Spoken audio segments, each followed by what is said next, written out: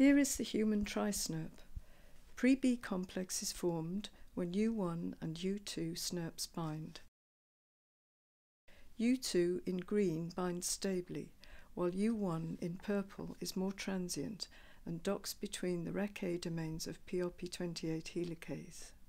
Upon binding, Rec-A2 clamps around U1 snRNA, promoting release of the 5' splice site as U1 and PRP28 dissociate. The 5' splice site anneals to the U6 Akagaga box, shown in red. This exposes the BER2 binding site on U4, in yellow. A concerted set of conformational rearrangements result in BER2 binding U4 snRNA to form the B-complex spliceosome, primed for catalytic activation.